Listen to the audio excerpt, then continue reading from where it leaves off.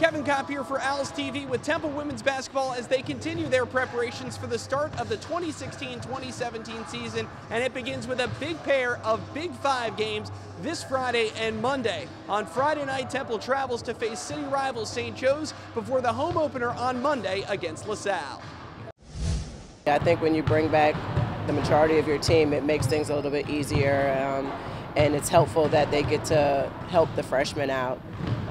But obviously, as a coach, you still can find things to improve on, and we're always going to harp on our defense and rebounding. I think we're very unselfish. I think our last exhibition game showed that we definitely share the basketball, and that's something that will definitely help us. Puts a lot of pressure on us to make sure that we're ready to go right from the start. You know, they're really important. It's something that we haven't had in a while, and being able to, you know, start off the season on a good note is very important for us. But every game, we're going to take it one game at a time, and it's really important for us to get this first one under our belt against St. Joe's.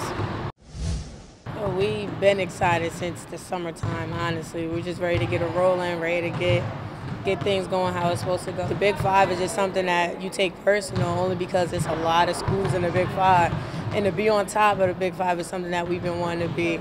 And we're playing two great teams, so we're just excited to get it on, and hopefully we just end up on top. I definitely feel like we're well prepared.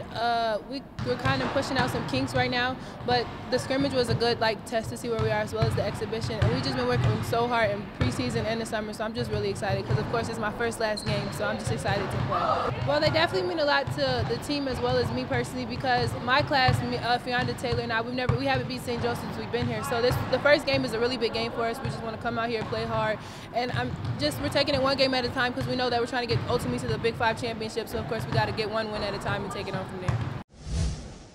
You can follow along with all the action Friday night at 7 p.m. on the road and Monday at 5 p.m. at home right here on owlsports.com. For Owls TV, I'm Kevin Kopp.